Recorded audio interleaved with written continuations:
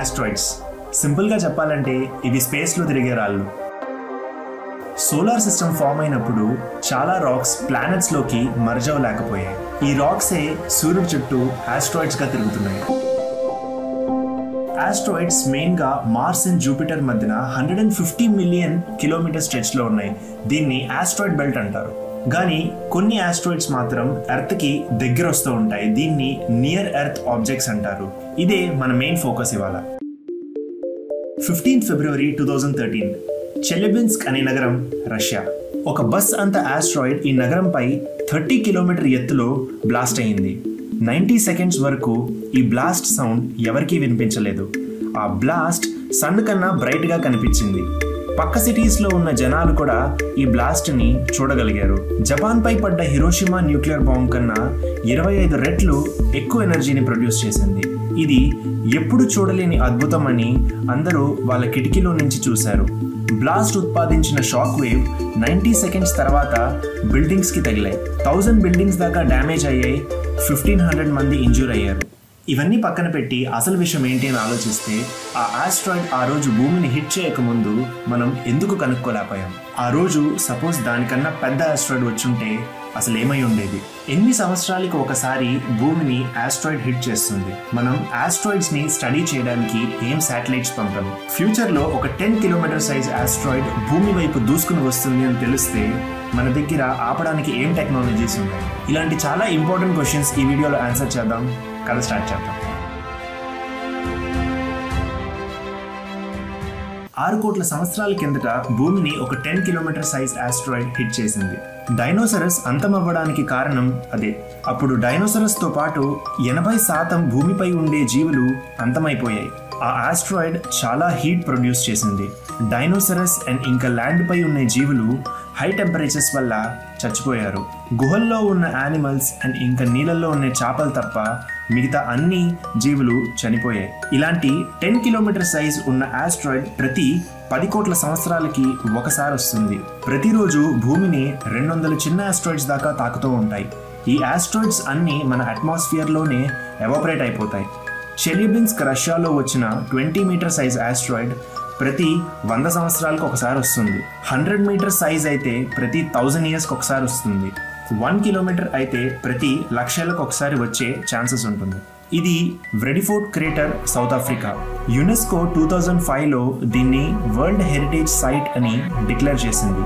ఎందుకంటే 200 kilometre diameter asteroid 2 billion years క్రితం ఇక్కడ హిట్ అయింది.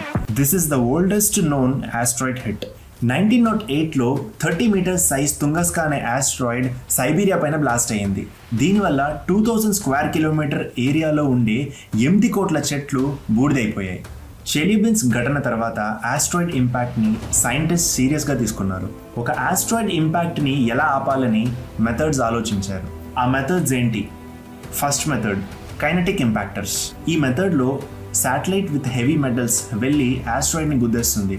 దీనివల్ల ఆస్ట్రాయిడ్లో ఉండే కొంత మాస్ బయటకు వచ్చి దాని సెంటర్ ఆఫ్ మాస్ షిఫ్ట్ అయ్యి దాని పాత్ నుంచి డిఫ్లెక్ట్ అయ్యే ఛాన్స్ ఉంటుంది. ఇంకో మెథడ్లో న్యూక్లియర్ బాంబ్ని ఆస్ట్రాయిడ్ దగ్గరికి వెళ్ళి బ్లాస్ట్ చేస్తే ఆస్ట్రాయిడ్ తన పాత్ నుంచి డిఫ్లెక్ట్ అయ్యే ఛాన్స్ ఉంటుంది. థర్డ్ మెథడ్ ఏమో గ్రావిటీ ట్రాక్టర్ అంటారు. ఈ మెథడ్లో ఒక శాటిలైట్ని తీసుకెళ్ళి ఆస్ట్రాయిడ్ పక్కనే మెయింటైన్ చేస్తే చాలా ఏళ్ల వరకు దాని combined centre of mass change అయ్యి ఆస్ట్రాయిడ్ డిఫ్లెక్ట్ అయ్యే ఛాన్స్ ఉంటుంది. ఇంకో మెథడ్లో ఆస్ట్రాయిడ్ పైన ఎలాంటి మిషన్ మనం పెడతామంటే కాన్స్టెంట్గా మాస్ బయటికి ఎజెక్ట్ చేస్తూ ఉంటుంది. దీనివల్ల ఆస్ట్రాయిడ్ డిఫ్లెక్ట్ అవుతుంది. ఫిఫ్త్ మెథడ్లో ఒక రాకెట్ ఇంజిన్ ఆస్ట్రాయిడ్కి కంటిన్యూస్గా అటాచ్ చేసి ప్రాపెల్ చేస్తే ఆస్ట్రాయిడ్ని డిఫ్లెక్ట్ చేయొచ్చు. సిక్స్త్ మెథడ్లో ఒక హై పవర్ లేజర్ బీమ్ని ఎర్త్ నుంచి ఆస్ట్రాయిడ్కి పాయింట్ చేయొచ్చు. బట్ ఈ మెథడ్కి మన దగ్గర ఇంకా టెక్నాలజీ అవైలబుల్గా లేదు. సైంటిస్ట్ ఇంకో క్రేజీ మెథడ్ కూడా ఆలోచించారు. అల్యూమినియం ఫాయిల్ని ఆస్ట్రాయిడ్ చుట్టూ చుట్టేస్తే దాని రిఫ్లెక్టివ్ ప్రాపర్టీస్ చేంజ్ అవుతాయి. దీనివల్ల ఆస్ట్రాయిడ్ డిఫ్లెక్ట్ అవుతుంది. బట్ దీన్ని చేయడానికి టెక్నాలజీ ప్రెజెంట్ డే మన దగ్గర అవైలబుల్గా లేదు. ఇప్పుడు చెప్పిన most of the methods are dangerous are దాన్ని ఇంప్లిమెంట్ చేయడానికి మన దగ్గర ఇంకా టెక్నాలజీ లేదు. దీంట్లో kinetic ఇంపాక్టర్స్ is the most safest method. దీన్ని నాసా ఆల్రెడీ ఇంప్లిమెంట్ చేసింది. 24 డిసెంబర్ 2021 నాసా డిడమస్ అండ్ డిమోర్ఫస్ అనే ట్విన్ ఆస్ట్రాయిడ్ సిస్టమ్కి డాట్ అనే శాటిలైట్ పంపింది. డాట్ అంటే double asteroid redirection test. డిడమస్ and డిమోర్ఫస్ 1 crore kilometre దూరంలో ఉన్నాయి. డిడమస్ size 390 meters, డిమోర్ఫస్ size 85 meters.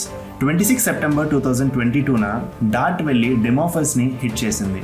Hit చేయడం వల్ల ఒక 10,000 కిలోమీటర్ టెయిల్ ఫామ్ అయింది, which is mostly debris.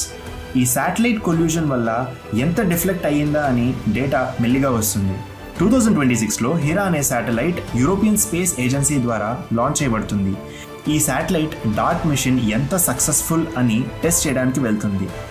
Dart machine కానీ సక్సెస్ఫుల్ అయితే మనకి ఫైనల్గా ఒక మెథడ్ వస్తుంది ఆస్ట్రాయిడ్స్ని డిఫ్లెక్ట్ చేయడానికి.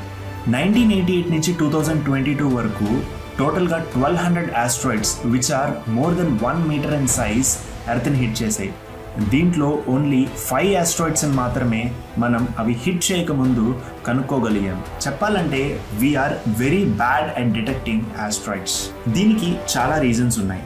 ఆస్ట్రాయిడ్స్ కేవలం 15% ఆఫ్ ద లైటే రిఫ్లెక్ట్ చేస్తాయి. ఇప్పటి వరకు డిస్కవర్ చేసిన అన్ని ఆస్ట్రాయిడ్స్లో 85% ఆఫ్ ద ఆస్ట్రాయిడ్స్ సన్కి ఆపోజిట్గా ఉన్నాయి. ఇవే లైట్ని రిఫ్లెక్ట్ చేయగలుగుతాయి అండ్ మన ground base టెలిస్కోప్స్తో కనుక్కోగలం. 90% of the asteroids చాలా చిన్నవి, అంటే 10 meter కన్నా తక్కువ డయామీటర్. సో వీటిని టెలిస్కోప్స్తో చూడడం చాలా కష్టం. ఇంకా సన్ డైరెక్షన్లో ఉండే ఆస్ట్రాయిడ్స్ చూసుకుంటే సన్ గ్లార్ వల్ల డిటెక్ట్ చేయడం చాలా కష్టం అవుతుంది. మన ఆకాశం చాలా పెద్దది, ప్రతి ఏరియాలో టెలిస్కోప్స్తో కవర్ చేయడం చాలా కష్టం. ఆస్ట్రాయిడ్స్ యూజువల్గా డార్క్గా ఉంటాయి అండ్ డార్క్ సర్ఫేసెస్ లైట్ని అంత బాగా రిఫ్లెక్ట్ చేయవు. సో టెలిస్కోప్స్తో డిటెక్ట్ అవ్వడం చాలా కష్టం. ఆస్ట్రాయిడ్స్ని డిటెక్ట్ చేసిన తర్వాత కూడా దాని ఫ్యూచర్ ప్రిడిక్ట్ చేయడం చాలా కష్టం. సన్ మాత్రమే కాదు, మిగతా ప్లానెట్స్ కూడా ఆ ఆస్ట్రాయిడ్ పై గ్రావిటేషనల్ ఫోర్స్ ఎగ్జర్ట్ చేస్తాయి. ఈ అన్ని ఫోర్సెస్ని క్యాలిక్యులేట్ చేసి దాని పాత్ ప్రిడిక్ట్ చేయడం is very difficult. Stephan Hawking తన లాస్ట్ బుక్లో asteroid hit is the next biggest threat to humans on planet Earth అని చెప్పాడు. 1994లో జూపిటర్ని చాలా పెద్ద ఆస్ట్రాయిడ్ హిట్ చేసింది అండ్ 2013లో ఈ చెలిబిన్స్కి ఈవెంట్ అయింది. ఈ రెండు ఇన్సిడెంట్స్ వల్ల సైంటిస్ట్ ఆస్ట్రాయిడ్ ఇంపాక్ట్ని సీరియస్గా తీసుకున్నారు. గుడ్ న్యూస్ ఏంటంటే ఫర్ ద నెక్స్ట్ 100 years ఏ పెద్ద ఆస్ట్రాయిడ్ మన ఎర్త్ని హిట్ చేయదు. మన లైఫ్ టైమ్స్లో ఏ ఆస్ట్రాయిడ్ ఇంపాక్ట్ ఉండదు. కానీ స్పేస్ ఇస్ హైలీ అన్ప్రెడిక్టబుల్. మనం ప్రతి సిచ్యువేషన్కి ప్రిపేర్ అయి ఉండాలి, టెక్నాలజీస్ డెవలప్ చేస్తూ ఉండాలి. ఈ వీడియో ఇన్ఫర్మేటివ్గా అనిపిస్తే మీ ఫ్రెండ్ సర్కిల్తో షేర్ చేయండి. ఇంకా ఇలాంటి వీడియోస్ కోసం ఛానల్ని సబ్స్క్రైబ్ చేసుకోండి. See you next video. Until then సెలవు.